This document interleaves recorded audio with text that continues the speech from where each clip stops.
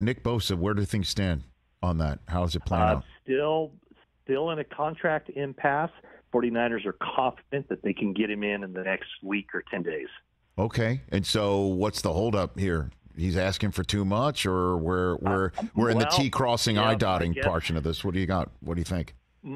My guess would be that what Nick Bosa's side wants would be to make him the highest paid non-quarterback in the NFL, whereas the 49ers might push back a little bit on that, or maybe a lot on that, and say, well, the Aaron Donald contract is kind of apples and oranges, so maybe the TJ Watt contract at $28 million a year is more in line.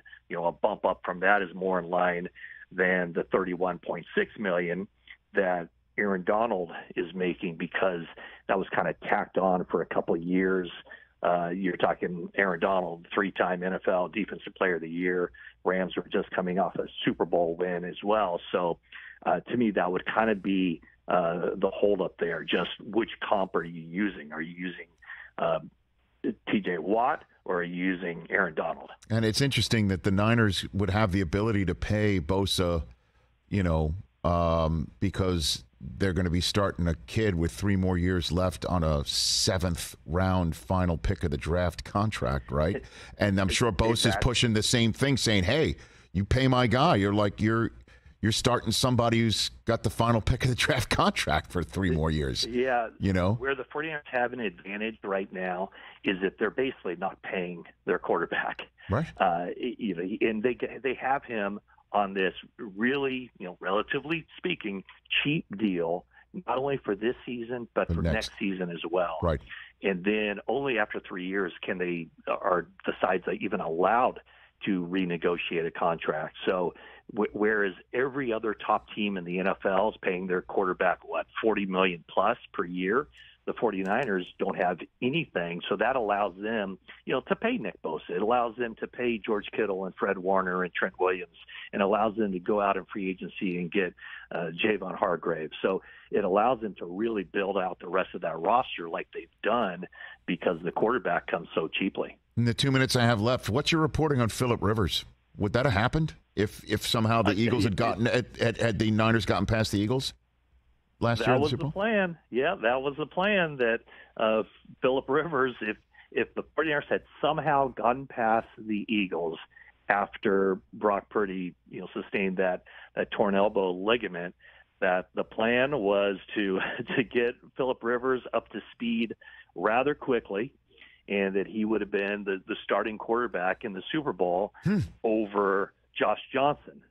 Josh Johnson, remember, they signed him off the Broncos practice squad after the Garoppolo injury. And so, yeah, it would have been pretty remarkable. Well, obviously it would have been remarkable for the 49ers to defeat the Eagles without a quarterback. But, it would have been quite a scene to see them just wheel out Phillip Rivers, and his debut with the 49ers would have been the most important game of his life.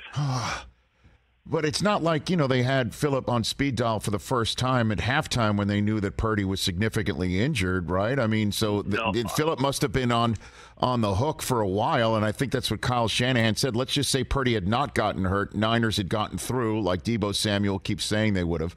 And so would Phillip have been on the team, do you think? With Jimmy G convalescing, do you think? I don't know, because at that point I think they were still holding out hope, or expecting that with another 2 weeks Garoppolo would have been the number 2.